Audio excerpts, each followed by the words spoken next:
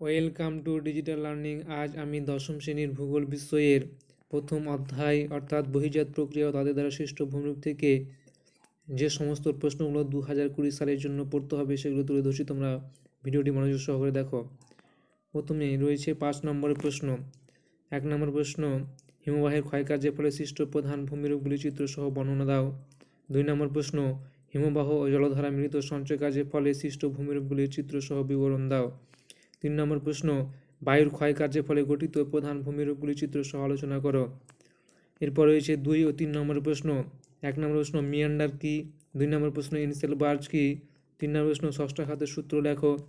4 নম্বর প্রশ্ন হচ্ছে হিমরেখার গড় উচ্চতা মেরুর দিকে কমতে থাকে কেন, ব্যাখ্যা করো। 5 নম্বর প্রশ্ন, হ্রস্বে মাতানে ও ড্রামলিনের মধ্যে পার্থক্য লেখো।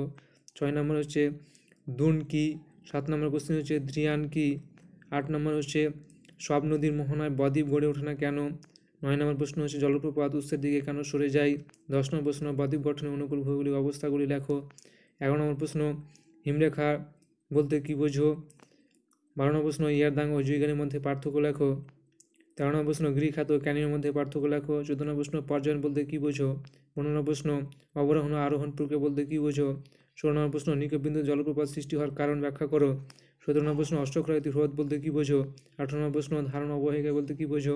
19 নম্বর প্রশ্ন, মোনার্নাক ও ইনসেলবার্জের মধ্যে পার্থক্য লেখো। 20 নম্বর প্রশ্ন, লোয়ের সমভূমি বলতে কী বোঝো? 21 নম্বর প্রশ্ন, মরুদ্যান কাকে বলে? 22 নম্বর প্রশ্ন, অবসরণ গর্ত কীভাবে সৃষ্টি হয়? 23 নম্বর প্রশ্ন অর্থাৎ শেষ প্রশ্ন, হিমশৈল কী?